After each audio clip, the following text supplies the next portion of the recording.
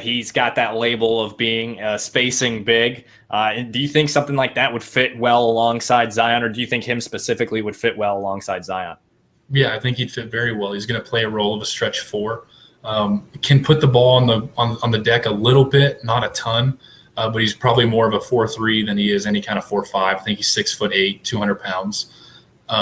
Again, once Kispert and Duarte are off the board, Murphy becomes the lone guy in the first round as the 3-and-D, the shooter who can come in and probably play right now. So yeah, he as well. I think going, that 18 to 25, I think is his range. A lot of teams really, really like him. They like speaking to him as a kid, as a person, as a teammate. Nothing but good things have been said about him. And yeah, if you can trade back, I think that would be an excellent target for him for New Orleans. I think Trey Murphy's a great bet to take, especially in that range of 17.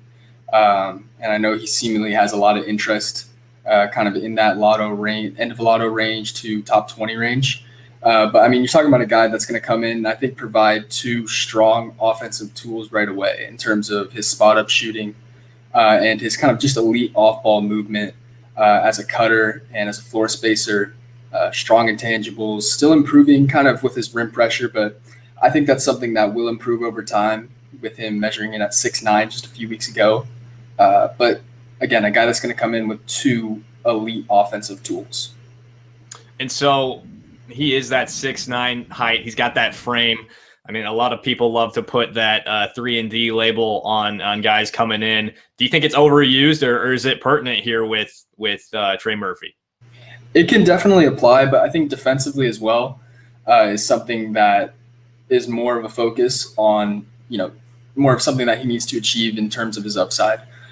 He's a smart guy. He's often in the right place in terms of, help defense or acting in rotations, but his foot speed isn't excellent yet.